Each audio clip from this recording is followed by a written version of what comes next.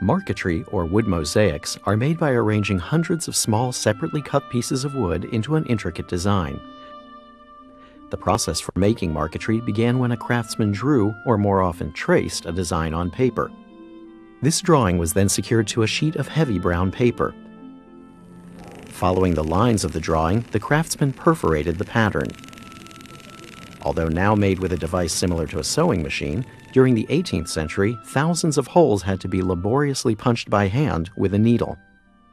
This heavy sheet, called the pounce pattern, was laid on top of a sheet of white paper. The craftsman then rubbed graphite over the surface of the perforated pattern to transfer the design to the bottom sheet. The design could be reproduced several times using this method. The wood was then sliced into thin sheets called veneers. In the 1700s, skilled artisans using a cumbersome handheld saw could cut veneer as thin as 1 millimeter. Elaborate marquetry designs required dozens of types of wood, some chosen for their natural color, some for the interesting patterns in their grain. Others were dyed to produce vivid colors. Copies of the design were carefully cut into petals, leaves, and other elements.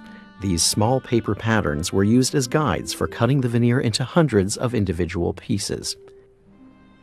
Multiple sheets of veneer were then nailed together into packets. Then, using animal glue, the patterns for the leaves and petals were affixed to the veneer packet. Having secured the packet in a special vise and cutting frame, the craftsman cut out the individual pieces using a jigsaw. This allowed him to make multiple copies of each piece.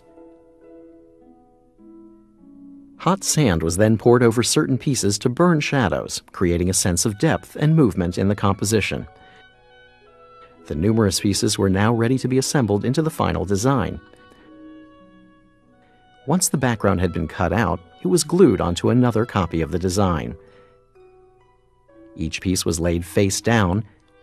When all the pieces had been put together, the craftsman was ready to flip the assembled marquetry and glue it to a piece of furniture. The supporting paper design was then removed and the surface was cleaned. The marquetry was now complete and ready to decorate an object like this writing and toilette table.